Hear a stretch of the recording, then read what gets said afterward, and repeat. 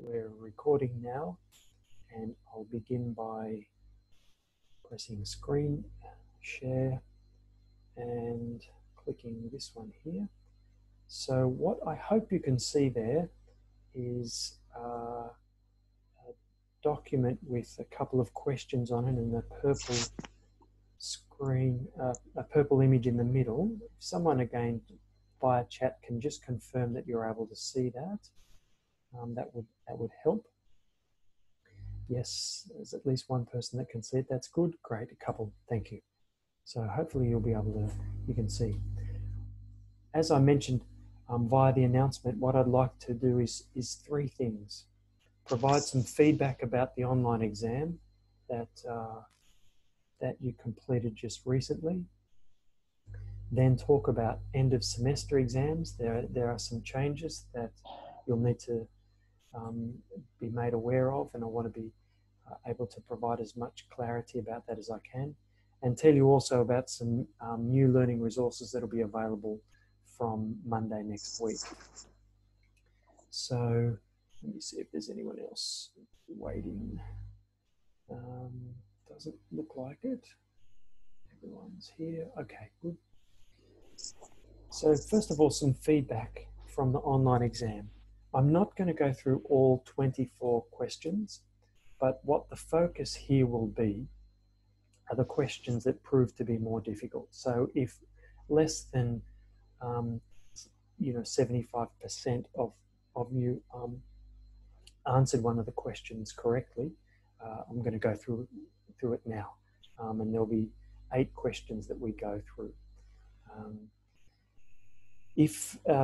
Hopefully this will provide some light and help you appreciate why or why not you may have answered this in the right way.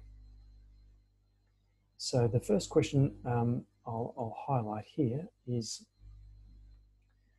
reads, if peak tricuspid regurgitation velocity is 2 meters per second and the IVC 15 millimeters and collapses fully with inspiration, the pulmonary artery systolic pressure is approximately what? Well, the reason I've put that here is as soon as you ask that question, you know that you're going to need to use the Bernoulli equation. And by substituting in some of the information into the Bernoulli equation, we know that the peak TR velocity is 2, and we know that 2 squared equals 4, and 4 times 4 is 16. So already we know in millimeters of mercury that 16 is the gradient across the tricuspid valve. If the IVC is 15 millimeters, which is normal limits, we can anticipate that the IVC pressure, sorry, I'm just letting someone in. The IVC pressure is between 0 and 5. We know that 16 plus 5 at the most leads us to an answer of what's closest is 20 millimeters of mercury. So that's the way to approach that one using the Bernoulli equation. I'm confident that most of you know how to do that. If you answered it incorrectly, you're most probably kicking yourself now, saying, why didn't I get that one wrong? Why did I get that one wrong? There was another question about the Bernoulli equation, and it read, the Bernoulli equation can be used to what? Estimate RV systolic pressure in the setting of tricuspid regurgitation. Well, we've just spoken about that, and we've just indicated that it can do that, but the question is what the Bernoulli equation cannot be used for. So as a matter of fact, it can be used for that. Can it estimate RV systolic pressure in the setting of a ventricular septal defect? Yes, it can. The question is asking what cannot. So there's a couple of things here that need to be excluded already. Can it calculate all of the above? No, it can't. So what the Bernoulli equation is not used for is the calculation of the aortic valve area. Remember, the calculation of the aortic valve area is made via the continuity equation. So what this question is really focusing in on is, can you apply, the physics principles and remember, what particular equation you're using. maybe it's a little bit challenging, but I think it's important to know the difference between those two between the two equations that you're using there. A couple of questions related to congenital heart disease. Before I go there, let me make sure that there's no one else in the waiting room. Yep. Okay. Questions related to congenital heart disease. The first question was related to these two images here. The two parasternal long axis images above were acquired from a patient with a VSD. The defect is what? Shunting right to left, most likely to be a muscular VSD, most likely to be small in size, or none of the above. Well, in terms of answers, let's go from top to bottom. Is it shunting right to left? Well, it's a little bit hard to appreciate by this one here, but I think whenever you're asked is something shunting from right to left, you need to be thinking carefully about that, because that is a more unusual scenario. So let's put a question mark there. Is it a muscular VSD? Well, this particular image is a giveaway. There's no way a muscular VSD occurs that high, that close to the aortic valve, so it can't be. Is it small in size? Well, with continuous wave Doppler here, we can see that it certainly looks restrictive, and restrictive VSDs are small in size. With continuous wave Doppler, we assume that this image is acquired from, because this image is acquired from the parasternal short axis view, we know that that the shunt must be occurring left to right. So there's really only one answer that can be given here, and that's C. It's most likely to be small in size. Okay. The next question that proved a bit challenging was a patent ductus arteriosus is what? The result of an abnormal fetal connection, results in left to right shunt that may cause right heart dilatation, is the result of normal adult connection, or results in a left to right shunt that may cause left heart dilatation. Well, let's go from top to bottom again. Is it the result of an abnormal fetal connection? No, it's not. It's a normal fetal connection. While prior to birth, a patent ductus arteriosus is essential for normal fetal circulation. Does it result in a left to right shunt that may cause right heart dilatation? No. We know that a ductus is related to dilatation of the left heart. So we can exclude B. Is it the result of a normal adult connection? Well, no, it's not normal. So the only really possible answer for this one here is D. The next one, amyloidosis. Amyloidosis may alter cardiac anatomy. That's true. Well, that's the statement. And this may do what? Also alter cardiac conduction, be hard to assess via echo, also improve LV systolic function, or all of the above. Well, I'm sure that you're all aware of the fact that amyloidosis, certainly there's, if it's present in any degree, it's not going to improve one's systolic function. Is it hard to assess via echo? Well, I've just included some images here from the lecture that Lucas gave, and what we tried to reinforce as per that lecture, and I hope you can appreciate anyways, that, well, echocardiography does a pretty good job actually of providing some clues as to whether there or not there's amyloidosis present. So it's not B. Can it alter cardiac conduction? Absolutely. And one of the reasons it can is related to the fact that it's the kind of abnormality that's going to lead to thickening of the muscle mass, and if it's present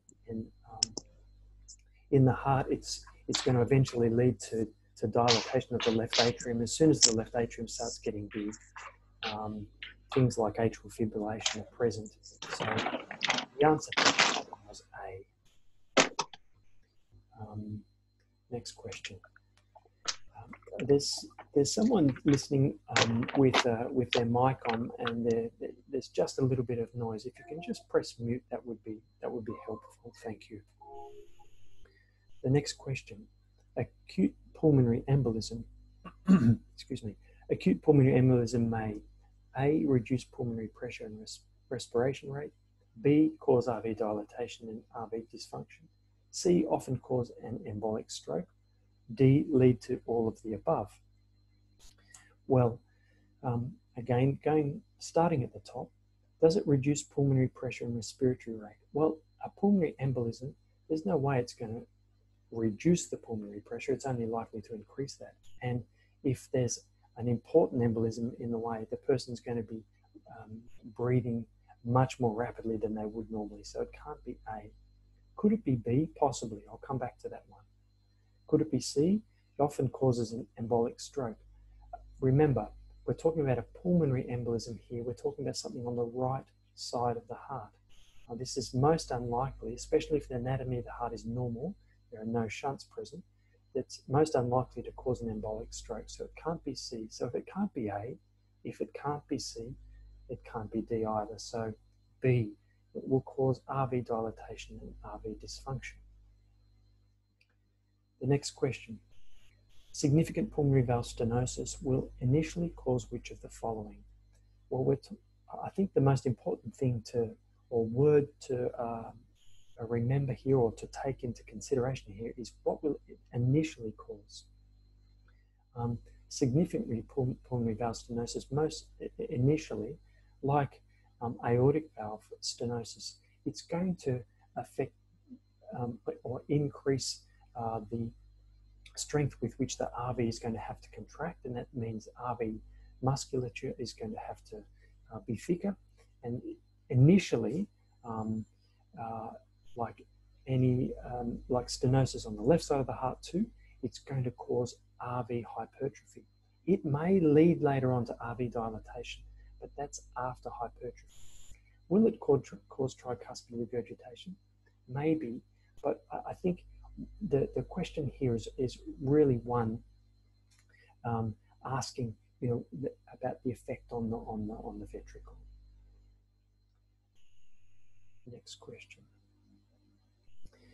This is another one that proved a little bit more difficult too, and it reads: sarcoidosis and Fabry disease result A, from immune dysfunction, B, can alter cardiac anatomy, C, result in granuloma formation, or all of the above.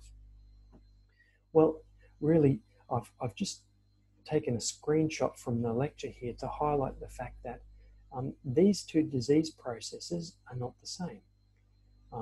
One of them, sarcoidosis, results in immune dysfunction, and the other, Fabry disease, results in granuloma formation, but both of them don't, sarcoidosis and Fabry disease. So it can't be A, can't be C, can't be D. The only really one answer there that's correct is B. That's the only one really that makes any sense. So look, I've recorded this. I encourage you to go over these if I was a little bit quick in explaining them. If you still don't understand, please send me an email. Be happy to do that. If it was one of the other ones that you answered incorrectly, I just don't have the time at the moment to go over that. But if you're really sort of a little bit stumped about some of the other ones, send me an email and I'll try and get back to you. With an answer about the question that might have proved more difficult for you. So that's the online exam. Some feedback. I might move on, if I can, to the end of semester exams. And in the first place, I want to talk to you about the written exams. In short, the written exams aren't going to be written exams. So in the middle of last week, we were asked to change the delivery of all written exams at the end of semester to online delivery. which means that your end of semester exam for the practice of cardiac sonography, what would normally be a written exam, is going to be an electronic exam, and it's going to be made available to you via Views. If, and you already have, and you've been going along fine so far in the course, if you're able to do online exams, and we've done those previously, you should have the technology that enables you to access the exam and do it. The exam will still occur during the exam period, which is in June. I don't have a date yet. We haven't been assigned the date. In terms of the date, the way the exam will occur is a little bit like the online exams in that there will be a time frame in which to start the exam. The time frame will not be a 24-hour time frame or something. It'll be much shorter than that. But there'll be a couple of hours in which you can log on. When you do log on, there will be a couple of questions that are asked of you to ensure equity. That is to say, you'll just be, what will be indicated to you is there's some technology being used, including the fact that keystrokes and other things like that and your searches that you're using on the computer are being tracked, just to make sure that you're approaching the exam in the right way. The way the examination will be conducted is a little bit like the written exams normally would be, in that material that you can take into the exam is limited. So you can take some working out paper, pen and pencil and eraser, but it's not an open book exam. It's an individual exam and meant to test your knowledge on the subject matter. Let me just share my screen with you again if I can, because I just want to go to the learning guide for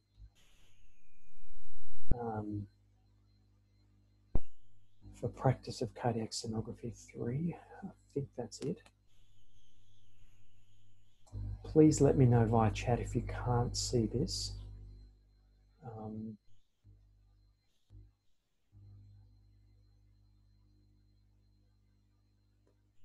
I hope everyone can see that. So as you know, the practice of cardiac sonography 3, there's an imaging evaluation, a written exam, practical exam, and the logbook. I'm talking about the written exam at the moment. It will still be around week 16. I'm not exactly sure of the date. It's yet to be confirmed. But in due time, you'll be told about the date. The written exam, in terms of its structure, will be composed of 3 parts: multiple choice questions, short answer questions, and long answer questions. And the material that was going to be tested will still be tested. But the marking criteria, and the marking criteria still holds, but obviously the mode, the method via which it's going to be tested is going to be a little bit different. With that in mind, you're used to some of the exams, the written exams, providing diagrams and things like that. Obviously, because it's an online exam, there aren't going to be any diagrams that you can write. What there will be oftentimes in their place is an image, and there may be what's called a hotspot question, whereby on that image you'll be asked to use your mouse and highlight particular features on that image that you think relate to the question that's being asked. Or you might be asked to view an image and then provide some details about what that image shows and things like that. So the structure will be a little bit different. Obviously, the MCQs will be the same as they normally are. There'll be single best answer MCQs. Short answer questions, some of them will require some text, and that'll be a few lines on a particular question. The long answer questions, as they always are, will be a little bit more demanding, and there'll be some more depth required from you in terms of those exams. So that's the written exam for practice of cardiac sonography 3. By this Friday, I have to have that completed in terms of all the new material and things like that. It won't have been built yet. I'll be part of that build process in weeks after that. But until this Friday, I'm going to be working on that together with the Year 1 exams, making sure that all the content that we need to change is going to be changed, and that all questions that are appropriate are going to be able to be asked, and things like that. Marking criteria are available. So until this Friday, there won't be a lot more thought given to the practical exams. Having said that, there are a couple of things about the practical exams in the logbook that I can tell you. The practical exams may not happen on campus, and that's simply because the social distancing rules that are formulated by government at federal and state level are going to dictate what we're able to do. What I don't want to happen is the exams are moved so far into the future that they start impacting on second semester material and your potential to graduate at the end of this year. So it may be that the practical exams are going to be the kind of exam that you can complete in your workplace. Now, that's not definite, but that is something we are tending to lean towards. We think is in the current environment most likely to be the way that we're going to have to assess you. How is that going to happen? Well, there are a number of ways that you're able to send images to us via electronic means, and we can view them using different types of software. And there are still answers that we can or questions that we can ask you electronically as well. The benefit of doing it this way is that because this semester has been so disrupted, if you were to do it that way, you'd be in an environment that you're familiar with, using a machine that you're familiar with. It would still be time limited, and there would be some constraints. The other thing it would mean is that there's going to obviously have to be some cooperation from your clinical training side. I hope that they're all appreciative, but these are some of the things obviously that we have to take into account. That's about all that I can tell you about it at the moment. I can't tell you a lot more. I certainly can't tell you the date. What I can say about a date is it will not occur before the written exam, and it will most likely occur in July. The reason for that is twofold. One, because this semester has been so disrupted, and secondly, because starting next week, there'll be some new learning material that will be available to you. Over the last couple of weeks, Kenny and I have spent considerable time with other people at the university recording the demonstration of some images that we are going to make available to you and ask you to rehearse at your clinical site. And we hope that these videos will provide some kind of solution to the fact that we're not going to be able to meet face-to-face as we normally would like to. I would much prefer to see you guys and be able to do things in a different way, but we're just not going to be able to. What I might do very briefly is share my screen again. Now, you won't be able to hear the audio for this, but I hope you'll get the gist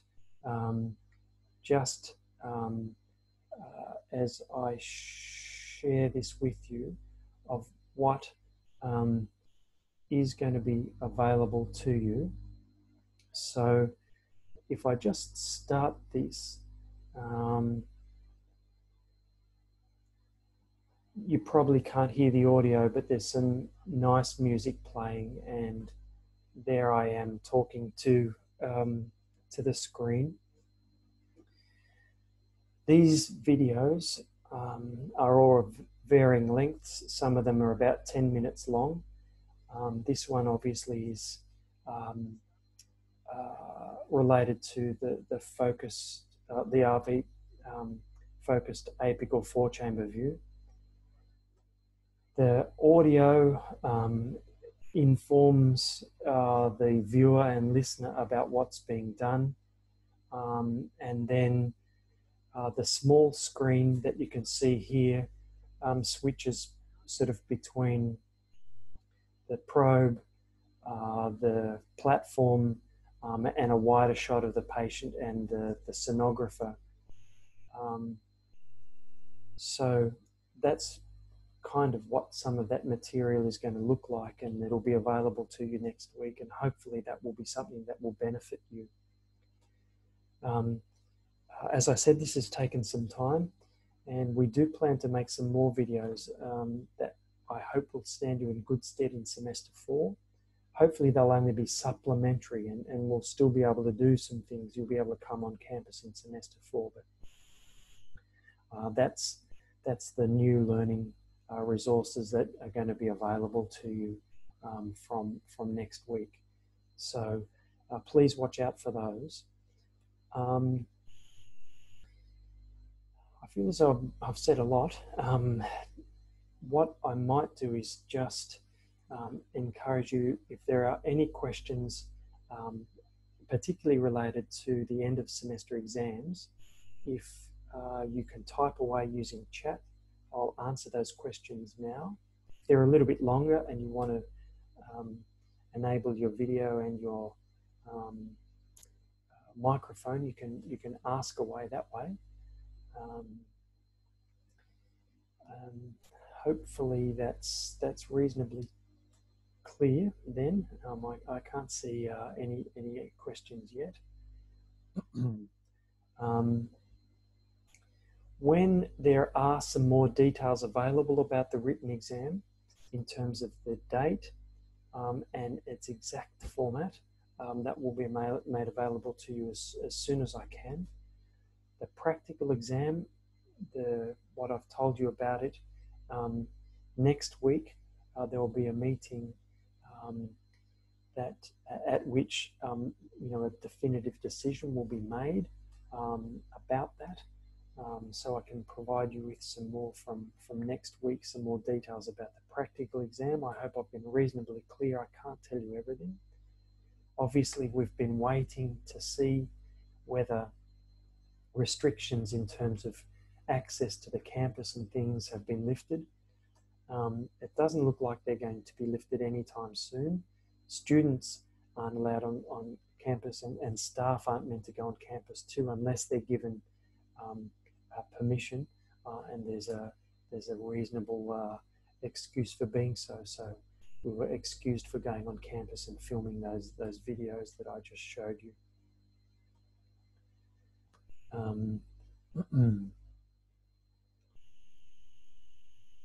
So there's a question here: how will you assess us when scanning a patient from our workplace? Good question. I don't know. If that kind of thing happens, it will be made very clear to you what kind of images and measurements will be made, or will be required. Sorry. What I want you to see prior to that are the demonstration videos first. And those demonstration videos should inform you about the kind of things that are going to be part of the practical exam. So I think it's best first to look at those videos and start to whatever degree you can rehearsing those. So in the first place, you'll just be watching them. Then hopefully you might be able to chat with your supervisor. At some point, I will contact you all again and ask you whether or not you've been able to put that into practice to any degree. As soon as I start getting an indication from people that they have been able to at least rehearse some of that they're getting familiar with some of the material that's needed, and I'll provide some supplementary material as well. I'll be able to start making some more definitive decisions about the practical exam. But it's still not possible at the moment. I don't want to be starting making plans before you guys actually have the opportunity to appreciate what material is going to be in the exam. So I hope that's something of an answer to that question.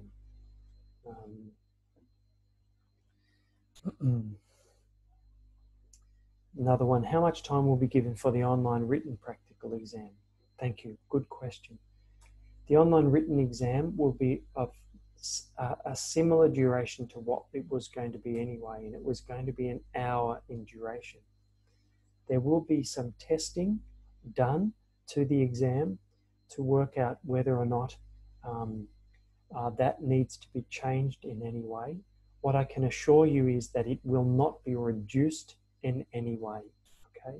It won't be reduced. So the exam would normally, if you were writing the exam, be an hour in duration. It will be a minimum hour in duration.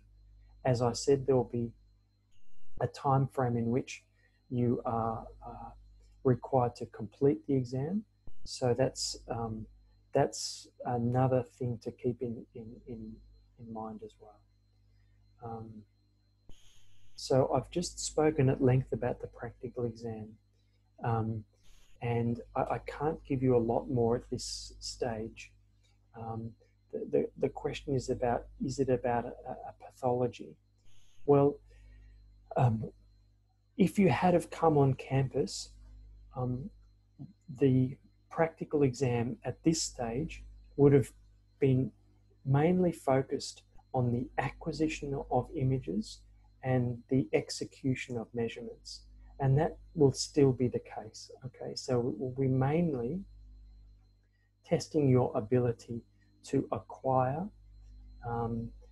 images, appropriate images, and to make appropriate measurements. There will be some time constraint.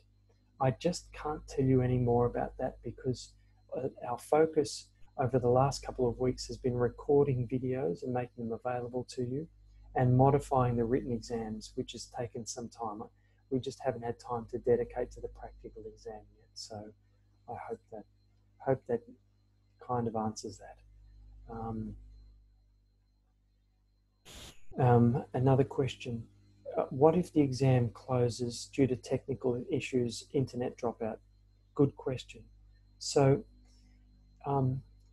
if during the middle of the exam your internet server was to encounter an issue and something happened, I'm told that there is invigilation software that will mark that time immediately.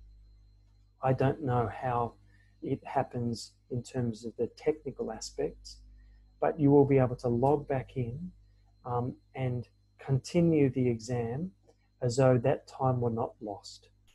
I don't know any more about that at the moment in terms of how that is done, but I am told that that is one of the type of things that is taken into consideration. There's another question. I haven't given you any answers about the logbook yet, and maybe this question is related to the logbook. The logbook will not be due until after the practical exam, and it looks as though the practical exams will happen in July. The reason for that is I just want to give you all the time I can without running into semester 2 to rehearse material that is going to be made available to you next week. So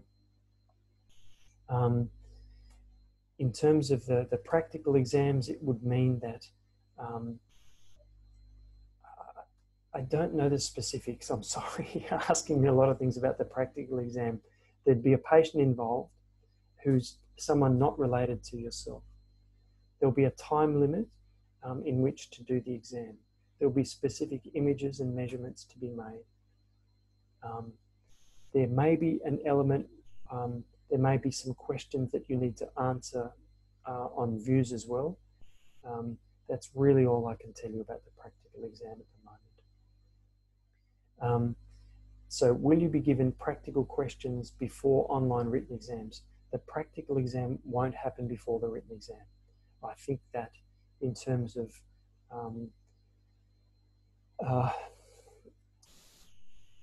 me being reasonable, or us as a university being reasonable to you when things have been so disrupted, would be unfair. So I hope that answers that question.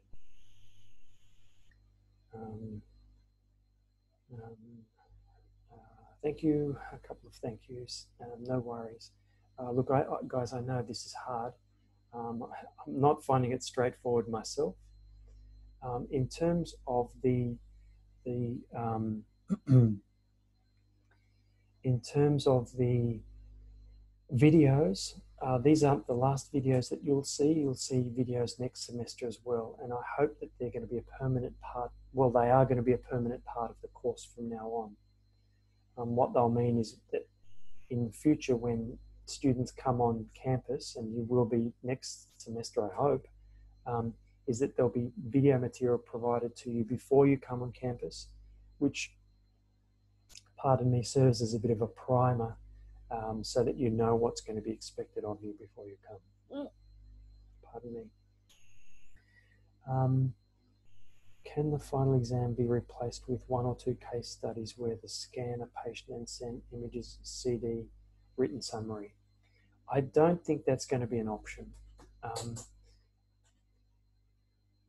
The practical exams are different to some of the other assessment items that you have done and will do second semester. In second semester, you'll be required to submit 3 case studies. So that will be an opportunity for you to do case studies, full case studies, and get feedback. So there will be that kind of exam, assessment item in semester 4. But that won't be the way that things, as I see them at the moment, having thought about things, having given it some preliminary thought, that's not the way that the practical exam is going to be conducted. The practical exam is to make sure that the tasks that we think are related to the material that you're presented this semester, that you're able to do them in a practical setting. So I hope that's clear. Thank you for asking these questions. I'm happy to answer them. Some of them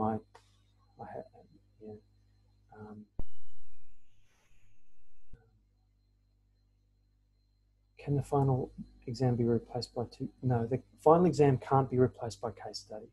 The final exam is it has to have specific content. The written exam is meant to be related to lectures, and there are learning outcomes that are very specific for each unit. So if you look at your learning guide, you'll be able to see the learning outcomes, and all the assessment items are meant to address those learning outcomes. The structure of the course is dependent on us trying to make sure that the learning outcomes for each unit are related to the course learning outcomes, which are sort of specific skills and sets of knowledge that we have developed, that we regard are related to, a good sonographer and the type of skills a sonographer can have. So the written exam needs to test specific things. Case studies don't allow us that kind of scope. So the written exam has to be reasonably broad, which is why it won't be replaced by a case study. So I hope that's clear as to why I understand that some of you might like case studies a little bit more, but yeah, it's not going. The written exam's not going to be a case study. I'm sorry.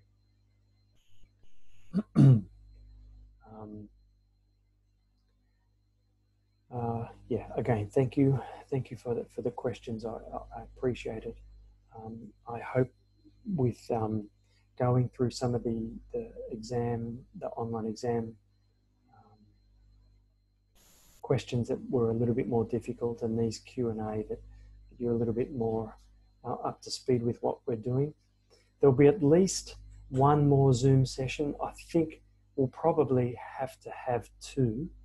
There'll be one more Zoom session as soon as I know a little bit more about the practical exam. And then probably another one related to the written exam too. So this is not the last time we'll get to have this sort of Q&A. If there are any really good questions that are sent to me via email and I think is worth sharing with everyone, I'll try to do so. If you haven't asked a question and there is one burning and that you prefer to make anonymous, please send me an email. I'm really happy to do so. Thanks for tuning in. This is being recorded, so I'll put it on the View site tomorrow. Watch for announcements. Remember the 2 assessments that you've got to submit next week. As well as that, keep an eye out for the new learning material. I hope you appreciate that there's still things happening. At times it feels a little bit distant, having not been able to see you all. We're really trying to keep up and look ahead and develop stuff that's going to prove helpful to you. So yeah, I hope it does so. No more questions yet. Oh, okay, yes, there is. Any more PNCS lectures? Sorry, I haven't developed any more PNCS lectures. Most of the mental energy has gone into developing the practical demonstration videos. What will also be available to you soon, not next week, are some case studies. Okay, so I'll go through some cases and try and go through them in a sort of the kind of way that we did when you're on campus. Present a bit of a scenario, provide some of the images, and indicate how, by way of images and measurements, a solution to the clinical question was made. the sort of the diagnosis was made, an answer was arrived at. So yeah, they will be, but no more lectures at this stage. I'm sorry. Maybe that means they're helpful. I hope so.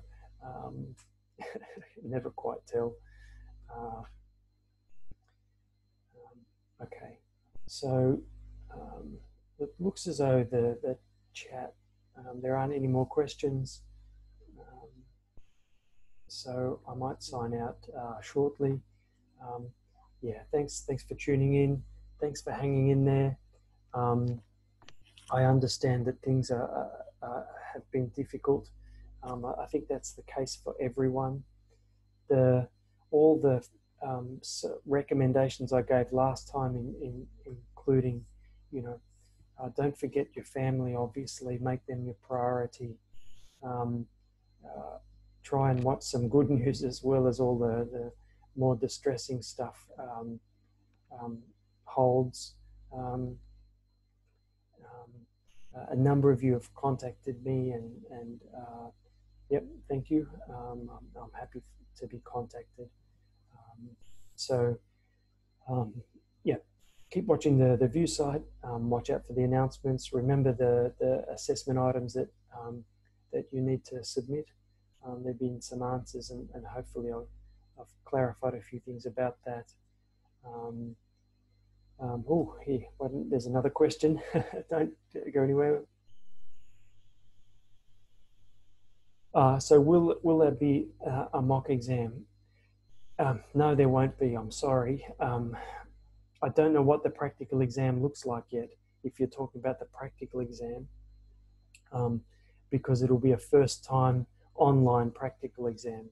In terms of the written exam, will there be some questions beforehand? Yeah, I can provide some exemplar questions for each of the sections. Would do ordinarily, and will do so again. So I hope that prior to that, you'll be given a clear idea about what will be expected, both prior to the exam and within. One of the things that we're going to have to build into the exam is at the beginning of each section is as a small exemplar, so that you understand kind of the way that we expect you to answer questions. Obviously, multiple choice questions are pretty straightforward, but in terms of the short answer questions and the longer answer questions, there'll be some more material even within the exam that hopefully will help you. And then prior to that, there'll be some older questions and answers that I hope will help. Okay, good. No problem. Thank you.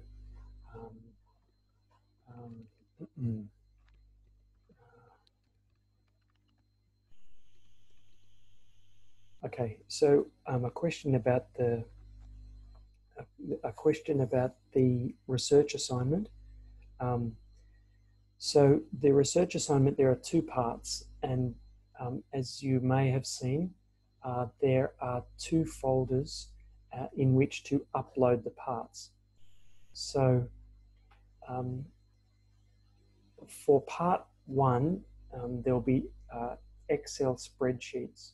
What I ask you to do with that is within a spreadsheet, you can make multiple workbooks. So you can have a workbook within the same overall document for the female patients and a workbook for the male patients, and they can go together. They'll be separate sheets, but all part of the same spreadsheet. So that's part one. Submit part one, okay? Then part two, which requires you to upload a Word document. Make your cover sheet part of that Word document. So that's a way of submitting part one and part two separately, and also submitting the cover sheet at the same time. I hope that answers that question.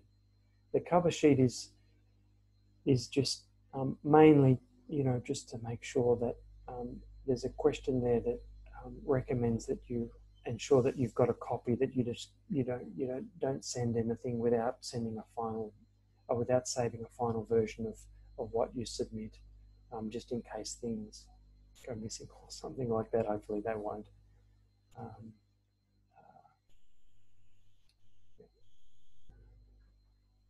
Okay. Well, look, I'm sure you're all probably wanting to have your dinner. I am. So I might leave you guys now. Stay safe, everyone. Really good to see familiar names, and to be able to have a little bit of Q&A. I think, as you can tell from some of the news, things are, I think, looking positive.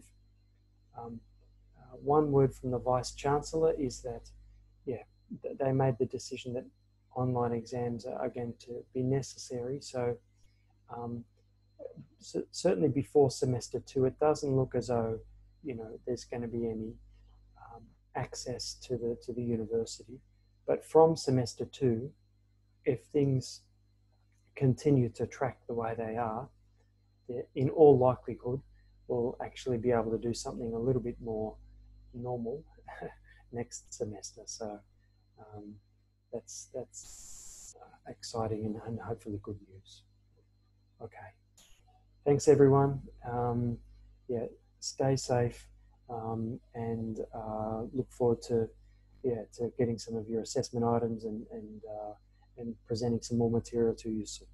I'll finish up there. All the very best.